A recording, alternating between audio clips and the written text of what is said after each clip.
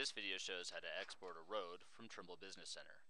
The purpose of exporting a road is to load the design in Trimble's field software for staking in the field. Launch the export pane from the toolbar or from the File menu. On the Survey tab, there are 4 road exporters. 2 are in the legacy DC format, and 2 are in the current Road XML or RXL format. The first exporter exports a road defined by a surface.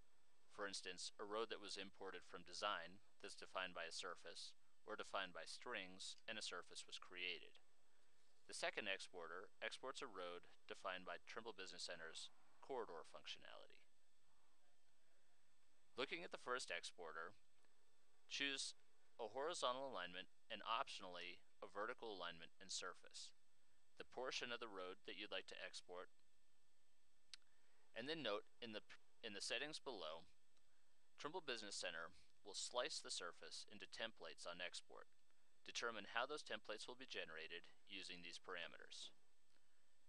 The second exporter exports a road defined by Trimble Business Center's corridor functionality. In this case, you just need to select the corridor that you'd like to export, the portion of the corridor that you'd like to export, and it is important to note how the side slopes will be generated. The corridor functionality allows you to create side slopes which will terminate at a target surface, for instance the existing ground. This is good for determining volumes. However, when exported, these side slopes will not be recognized as true side slopes in Trimble's field software. So it's best to replace them with true side slopes that will be determined by the parameters below.